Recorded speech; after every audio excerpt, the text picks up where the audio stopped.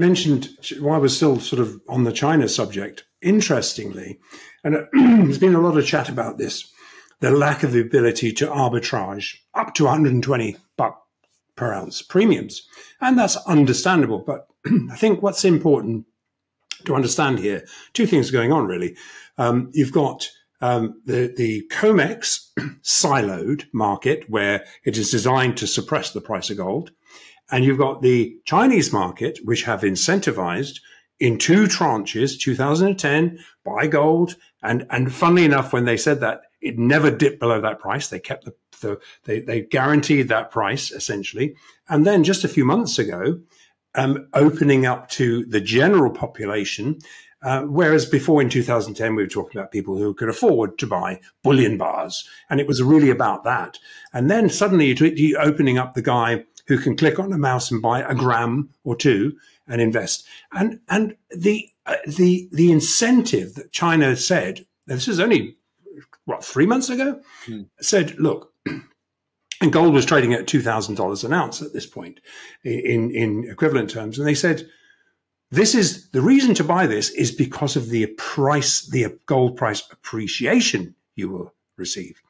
But there's a circle within a circle here. And I think what they're trying to do is, certainly on the fact is, we've seen them openly talking about preparing their country for war. And that would be very pragmatic of them, given some of the stuff that's going on.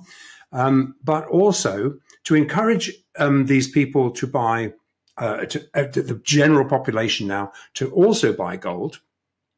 Then what? And you're also essentially saying it won't go below that price, because if you're saying that you'll get the gold price appreciation, so what we're seeing is really that is going on. They will limit the amount of gold, if necessary, that can enter that market. So you've got the COMEX siloing it down, and they're siloing it up. But the amount of gold that's being bought is actually tapping into just one single global supply. So regardless of it being not able to be arbitraged directly, essentially it's having a massive impact. Now, I think two things that come off that is, I was going to ask you, and then I want to go over to Moscow, what we're seeing in Moscow. But I guess really I'm of the opinion, my friend Nigel Farage is of the same opinion, and many people I speak to are of the opinion that if China is going to repatriate or invade Taiwan, whichever you want to call it, they would need to do it before Trump was elected. And so, because I think Trump might be a little bit more of an aggressive figure. I think most people think, to be honest, if you got a window of opportunity, it's while Biden is post Afghanistan, the inability for US to destroy Russia, direct confrontation with Russia. They're losing credibility. So you kind of wonder, what's your opinion? I really love your opinion on this, because some people think it's going to happen. Yeah. Do you think it'll happen? And obviously, could this be a reason they're building gold reserves ahead of obvious sanctions that would come? Well, obviously we will see in time, but I take a slightly different view. Okay. The longer term objective of China is to reabsorb Taiwan.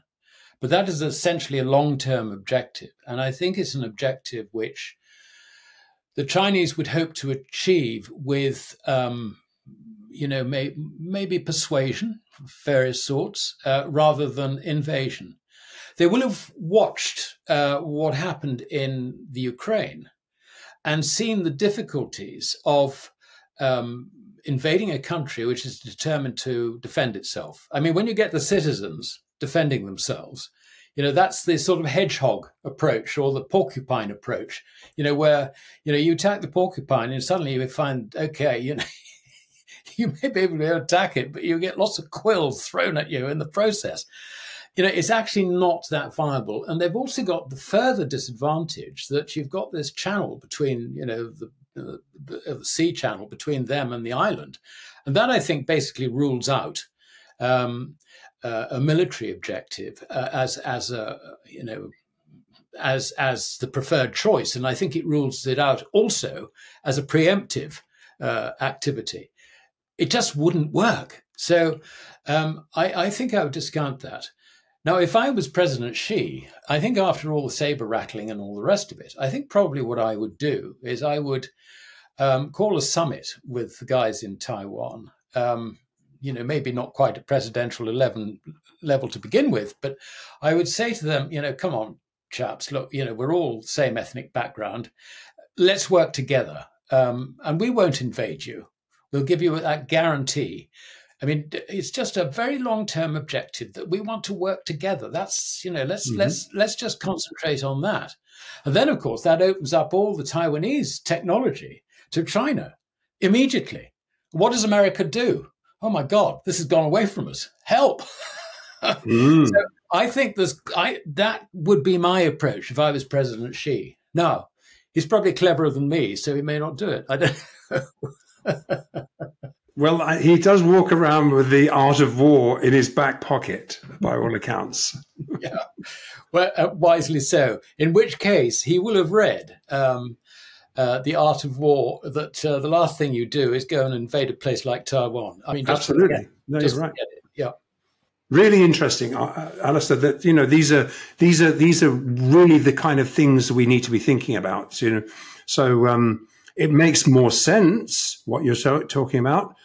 Makes far more sense. China doesn't have to react immediately to anything other than they get invaded. But yeah, I mean, these things, I mean, they'll think 1,000 years. Exactly. It's not their style. I mean, when they absorbed Hong Kong, that was as a result of direct threats by America against Hong Kong. And their intelligence, and we know this because it's publicly available, but their intelligence warned them of the student riots were being provoked by American intelligence agencies back in 2014. They knew all this. They forecast it. The intelligence guys forecast this. It didn't happen immediately, but it happened that autumn. So, they understand the Americans' game. They rather take the view that America is fundamentally weak.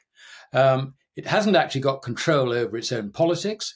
And therefore, they can afford to just take the Confucius line. We're around, we've been around. I mean, Confucius was what, 500 BC in our term?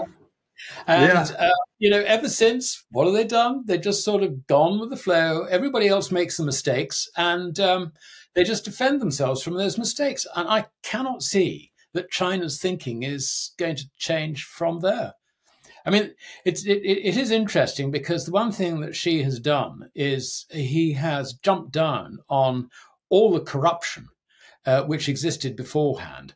And he's done this in such a way where, we look at the West and we think, this is brutal, this is terrible. And, the treatment of Uyghurs. I mean, that only came into the headlines when Trump started promoting it. This is why you shouldn't like the Chinese. So, I think one's got to have, you've got to sort of stand back from this and take a more general view.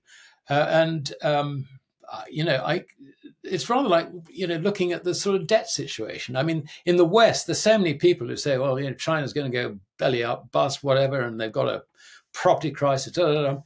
They can handle it all. It never really got out of control. It got a bit extreme, but they can handle it all. And the key behind this, Andy? The key is that they have got, second to Singapore, the highest savings rate in the world. I mean, it's always an approximate figure because it's you take two elements of GDP, work out the difference, and that's your savings rate. But China has a savings rate of around about 40%, and what that means is that people put aside 40% of their money for the future, and this gives an incredible level of stability to prices. I mean, the rate of inflation by CPI in China is 0. But of course, that worries all the Keynesian economists. Oh, it's going to sink into deflation. I mean, what a load of rubbish. They know what they're doing. It's actually a very good economy. And, central government borrowing isn't. I mean, they haven't got anywhere near the levels of us Westerners. I think from memory, because I haven't looked at this recently, but I think from memory, sort of government borrowing is something like 40% of GDP, or outstanding debt is 40% of GDP, something like that. Obviously, there's also a problem with local, regional authorities, as it were, but they're trying to centralize everything, which may or may not be a good thing economically, but, they've got control over things. And, by and large, if as an individual in China, you keep yourself out of politics, I mean, you can do what you want. This is, this is the reality of it. And it's a reality that we've rather lost sight of in our own countries.